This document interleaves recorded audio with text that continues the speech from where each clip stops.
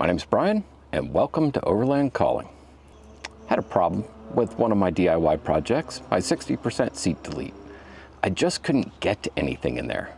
Why is it everything I need is always at the very back? You know what? I think it's worth the money to be able to get to stuff. Holy crap.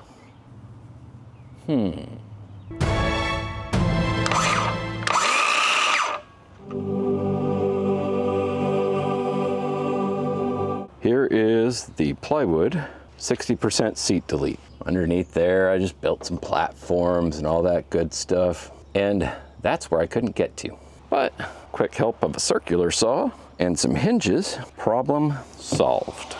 I have to make sure that nothing's gonna end up on the panels here that are my supports. I mean, I've got stuff I can put in here, stuff I can put in the other side, all that good jazz. I gotta be careful, but all in all, I think these cost maybe $2 or $3 a piece. This just bolts in with 2 bolts using the original seat hardware. Supposed to use a special, I guess, reverse Torx bit on that.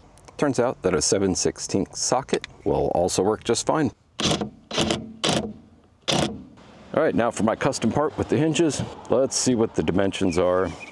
I am right at the 2-inch mark. That's where I made the cut.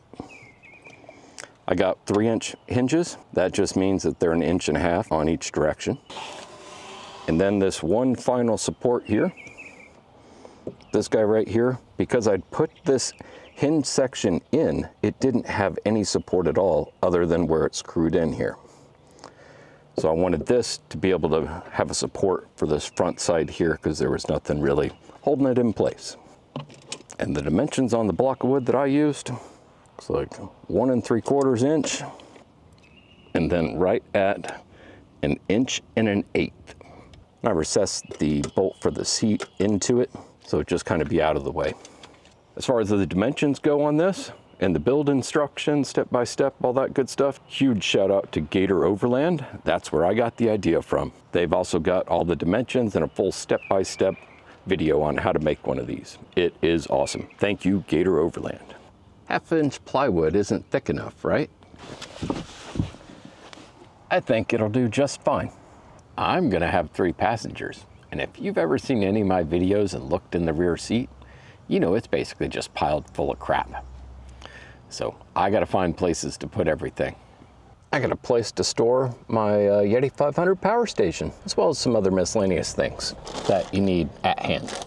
I've also incorporated my DIY storage container back here. Unclip it, drops right down. Keep anything I need to back here and still be able to get to it. Also been working on a DIY attic. This is just my prototype. I have a feeling I'll be making the final version on this one. I think it's gonna pass the trail test. Hope you enjoyed this video. Like, subscribe, share it with your friends. I think it'll help them out. Till next time, enjoy the ride.